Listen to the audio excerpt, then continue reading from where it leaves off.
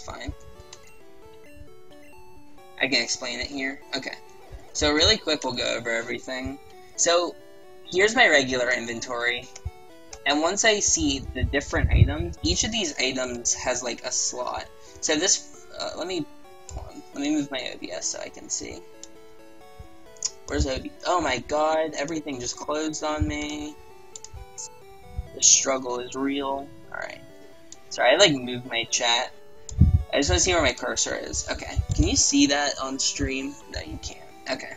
Well, anyway, the first slot is your money. So if I change my money, so see how it's a pokey flute now? And if I look here, my money is 4965. That item corresponds to the thousands and hundreds place of your money. So since my money is 4965, 49 corresponds with pokey flute. So if I change it to rare candies, which are item 40, so now you see there's rare candies in that slot, it'll be, wait, what? Oh, I'm an idiot. These have a value of 255, and I can't toss them. Okay, let me pick a different item. I can toss one of these. It should work now.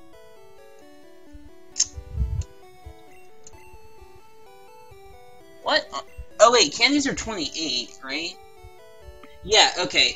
They're item 28. I'm an idiot, and that's because of the way that the coding works. But you see my money is changing when I put items in here. Like, depending on what the item is, it'll change. So, HP up is 23. Super repels are 33. So if I swap in super repels to that slot,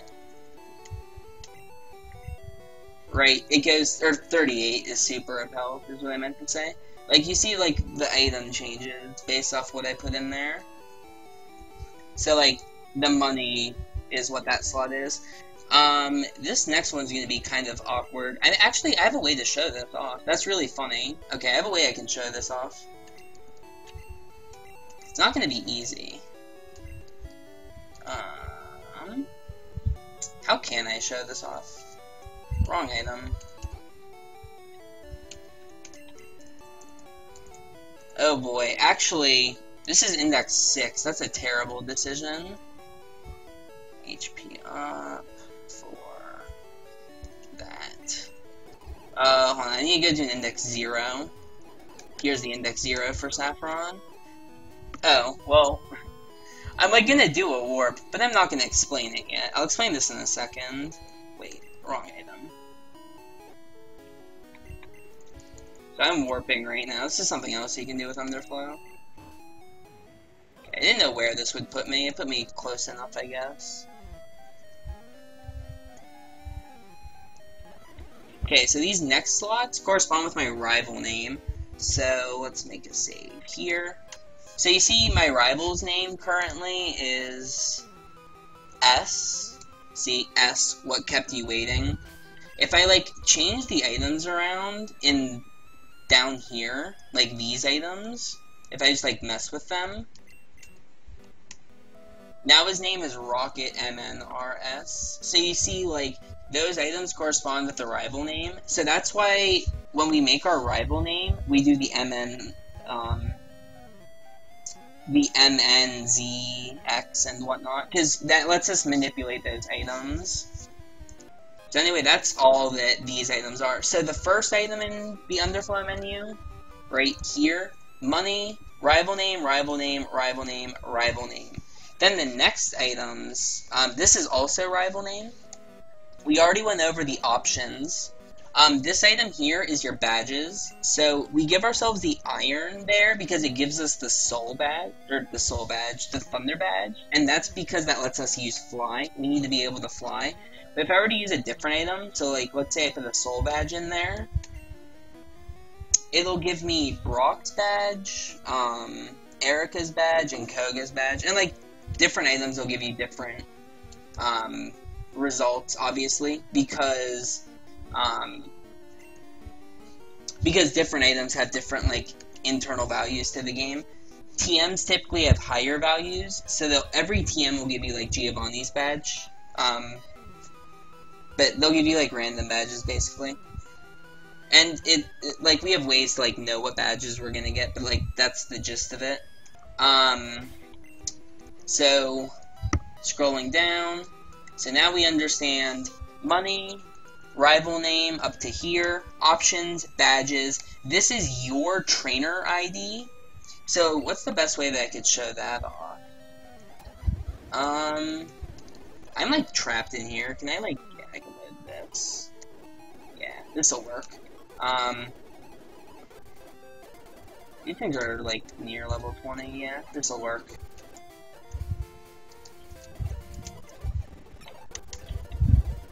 So, like, you know how Pokemon obey you?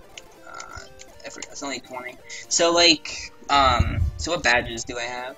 Okay, I'm gonna give myself no badges. So, again, if I swap this item with... Is there a J item here? Perfect.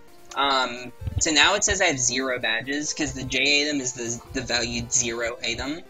But then if I do this, so let me go up here again. So, like I said, this is your trainer ID. So if I mess with this value, like that, now I've changed my trainer ID. So the game now goes, this Pidgeotto you caught is no longer yours because the Pidgeotto's value is different than the value of my trainer ID.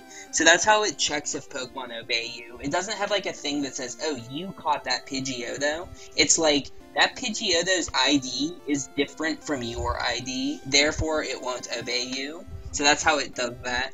So that is these 2 slots here. So now we know,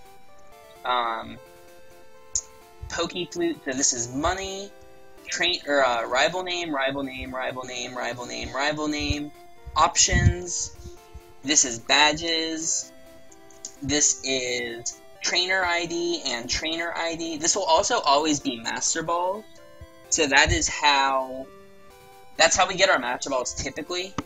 And again, you can get them lower if you don't get a good value here, because these 2 items are completely random. This bicycle here can be any item in the entire game, and this Master Ball count can have any value in the entire game, which makes it kind of interesting. Then this item is the screen brightness, so if I toss some of these, it'll change the brightness of the screen. That's literally all it does. I didn't change any other effects, it just makes the game darker. But what's convenient about it is it's almost always going to be Ultra Balls, with a quantity of 256, because 0 and 256 are the same item.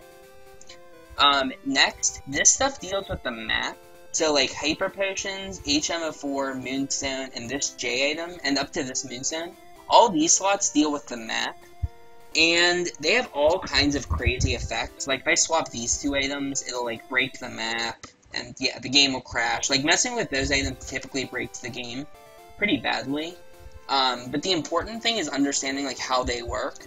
For example, this Ice Heal is currently my X position on the map. So if I change it to a different item, so let's pick HP up. So now the game thinks I'm in a different position on the map. So like, if I walk to the right and stuff like that, it'll change also the value of the item. So it's kind of hard to explain, but like, this is how we can manipulate items. Like, see, now it's an Old Amber, which is obviously a useful item. We get the fossils this way. That's really the only way we use it in the run. So that's that slot. This HM04 we never mess with, as well as these Hyper Potions. So essentially, for like usefulness for Catch 'em All, here's the Ultra Balls. Never mess with, and then we only mess with this one time. And the time that we mess with this slot is when we mess with when we get the fossils. And then this is the warping item tier. So this is like the most important slot, most likely for the run. Let me load the save state and we can mess with it. So I'll explain warping. It's tricky to explain, to say the least. So the way that you can typically tell when you're warping is when you're scrolling down, it'll almost always be Ultra Balls, followed by an HM. So like as I said before, this is the screen brightness. There's almost always an HM here, and then 2 items below the HM is the warping slot. So it's currently Master Balls times 18, and the reason for that is I'm currently on Route 7, I believe, and Route 7 has an internal value of 18. So for example, Viridian City has an internal value of 1. Oh, I forgot, this is a special area. Let's go to Saffron. Now I can explain it. So Saffron has an internal value of 6. Essentially with towns, it's the order that, like, when you try and fly, it takes you to. So, like, Vermilion has a value of 5. So if I change this value to 5 and leave this, it'll put me in Vermilion. And then the way it also works is each location has an index. So, like, this mart has an index of 2. This center has an index of 0, the boat has an index of 5, like, everywhere has an index, and that's a lot more, like, confusing to talk about, but, like, just know that everywhere has, like, an index. We almost always use index 0, which is why warping from here is nice. So again, map number 4 is Lavender, so this will take me to Lavender. Map number 3 is Cerulean, so let's go to Cerulean, just show it off. So this is the index 0 for Cerulean, so I'm actually trapped unless I can teleport. Like, you get the idea, like, that's how it works.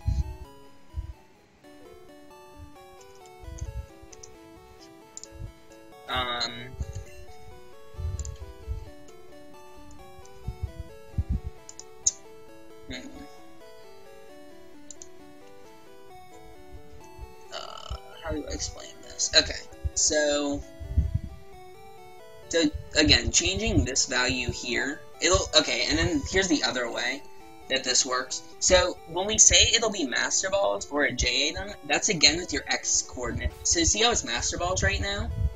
So Master Balls are a value of 1, and the, like, weird J item, this, is a value of 0, and it just, like, it's based off of where you're standing, in a lateral position. So, like, on this position here, Master Balls, if I go 1 to the right, J item, I go 1 to the right, Master Balls, if I go 1 to the right, J item. You can see how this pattern is going to work, but, like, up and down, it doesn't matter. J, J, J. So, just know it'll be Master Balls if you're on an odd tile, and it'll be a J item if you're on an even tile. That's how that works, but it'll always be one of the two, and it'll always have a quantity of the map that's outside of the door. So Saffron is is a map of 10, so that's why it's a value of 10 right now. Let me go back to an index 0. So like I said before, this is the index 0 for Saffron, right? So now, the way that we do warping, and that we label warps, like if you look in the notes, it'll say toss 29 balls, for example, to go to Mewtwo Cave. What that means is when we say balls, we mean the Ultra Balls that are in the screen brightness. So as I said before, these balls will always have a quantity of 255, essentially. For, like, people who are just learning to run, they will, when we tell you to warp with them, they'll always have that value. So, what we mean when we say, to get to Mewtwo Cave, toss 29 balls, what we mean is, go to the balls, so Ultra Balls, swap them with the warping slot, which is currently a J for me, but you'll be comfortable with these slots eventually. Swap them. So now it'll take us to map 256, which is Pallet Town, because there's 256 or 0 balls. But if we change this value by tossing 29, like the notes will say to get to Mewtwo Cave, toss 29 balls, we've now changed the value to 227, which is the value of the bottom floor of Mewtwo Cave. And because we're warping from index 0, it'll take us to index 0 in Mewtwo Cave, which is this ladder. So that's how warping works, and like how we explain it. Whoops. Teleport. How do I want to do this? Sorry, I'm trying to get to Vermilion so that I can explain the warping better. Okay. So, most of our warps we do from here. And the way it works is, again, it'll either be balls or TMs. If it says TMs, if you scroll down here, you'll eventually see a stack of TMs right here. I guess I'll explain this now. Okay, so as I said before, so now, like, the slots that you have an understanding of should be, we go back up to the top, it's money, rival name, rival name, rival name, rival name, rival name, options, badges, your trainer ID for the next two, the screen brightness, that's almost always Ultra Balls, don't mess with, the X position of the map, kind of confusing explanation, but basically, as I move left and right, this item changes, and we're able to use that to get different items. So you can see town map, next will be bike, next will be a question mark item. As you move left and right, that item changes. The warping item, and then this isn't super important to explain and mess with, and neither is this. Neither of these items are super important to mess with anymore. They used to be. Basically, this is called the tile set item, and if you're ever in a panic, so, like, let's say I fuck up the run somehow, and I have to teleport, like, I can't teleport from here, obviously, because I'm in a building, but if you change this value to 0, you can teleport. So, like, if I change it to 0, I can teleport now. And that's, like, a good panic button. If you're, like, if you screw up a menu and you're like, oh, shoot, I need to get out of this location, there you go. Change that value to 0, you can teleport. If you change the value to 3, you can dig.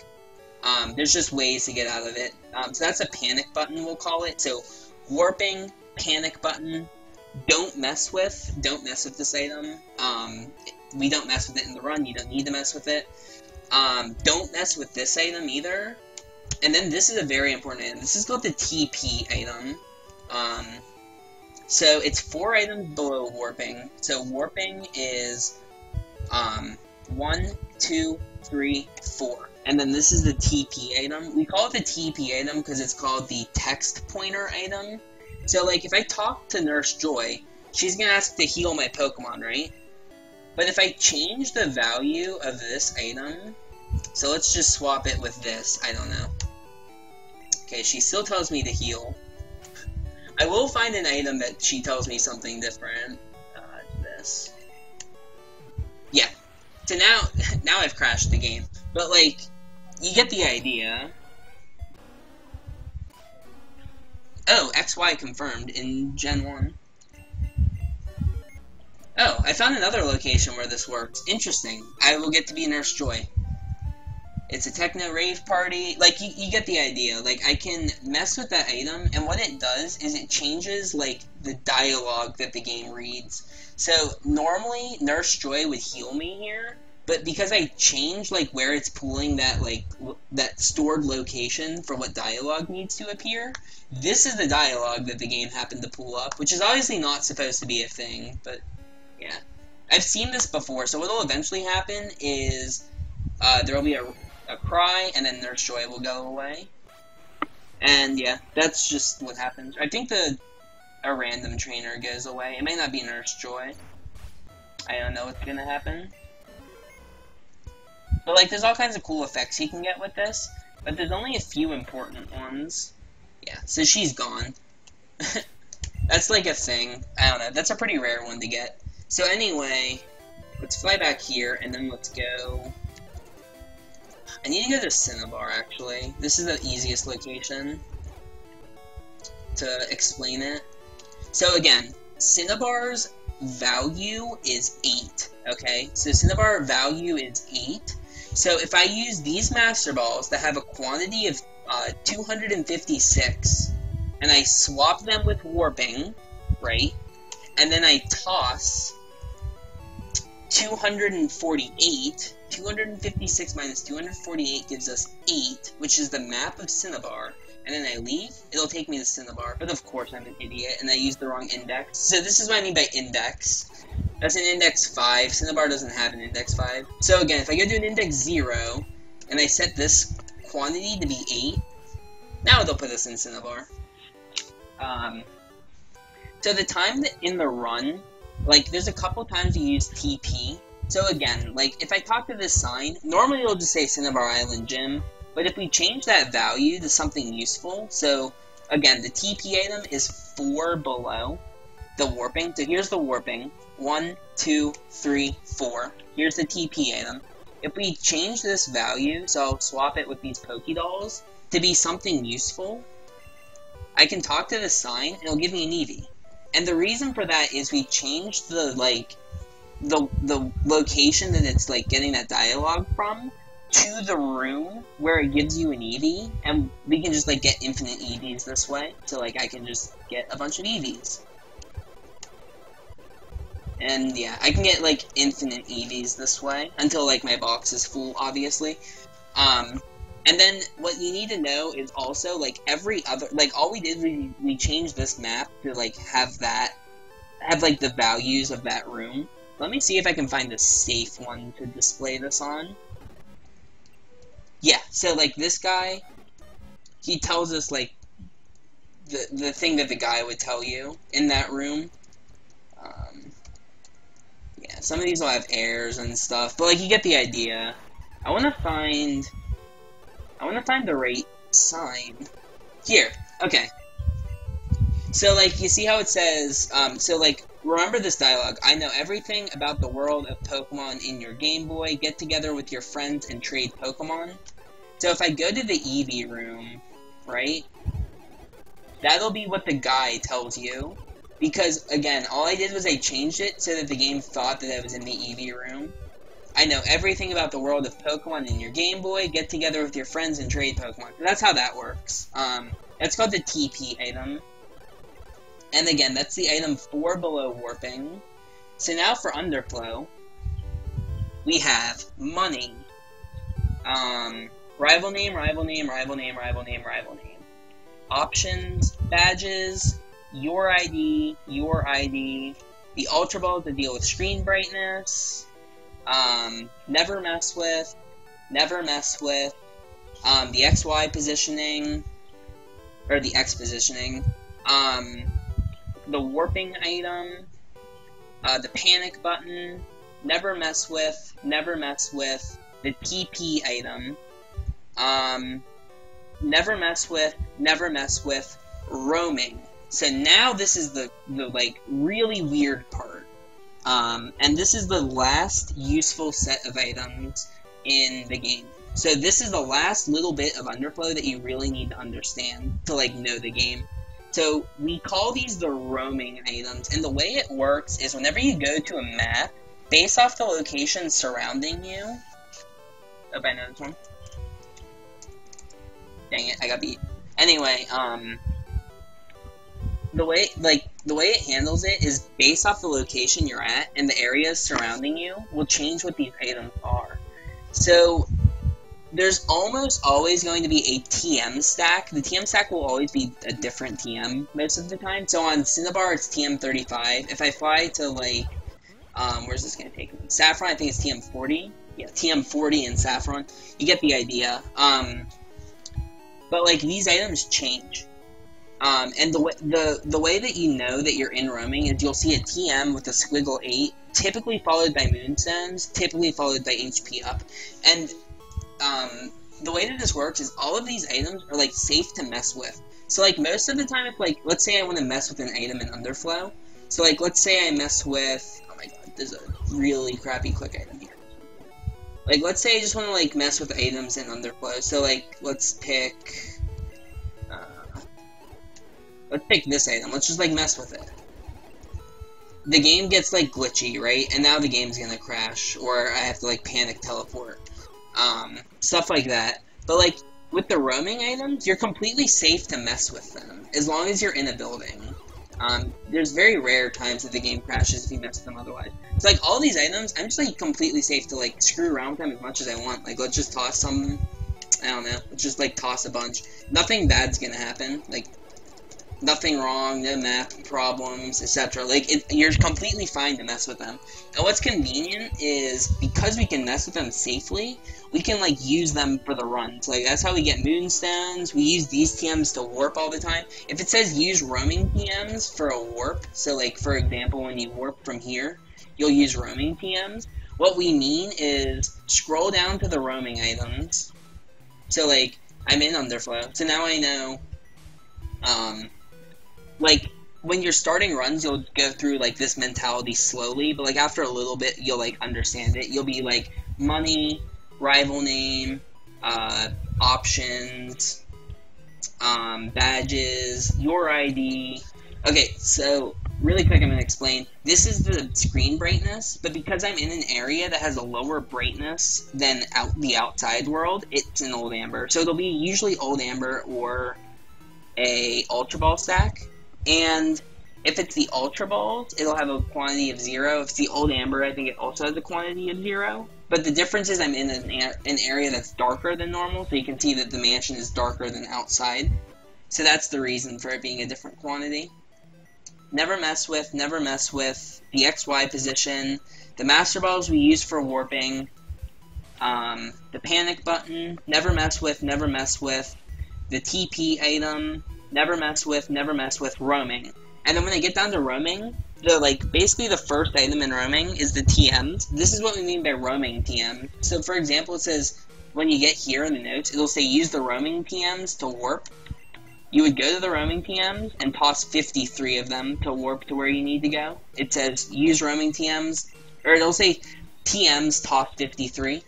TMs, I toss 53, I go to the location I need to go to, etc.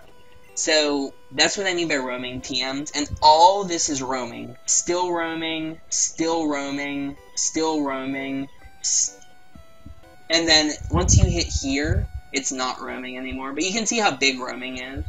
And then once you get, like, this low, it's, like, it's still roaming, but it's, like, scarier to mess with. But, like, you'll see, like, flashes here, where it, like, cancel, and then there's, like, cancel and stuff like that.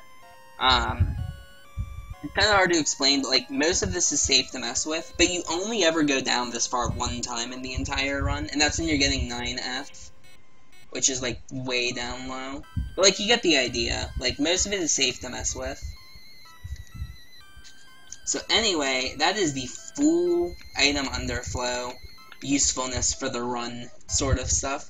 So now if we go back to the very beginning, we name the slots. So like here is, I'm like really low on my inventory for some reason. Okay, so regular inventory,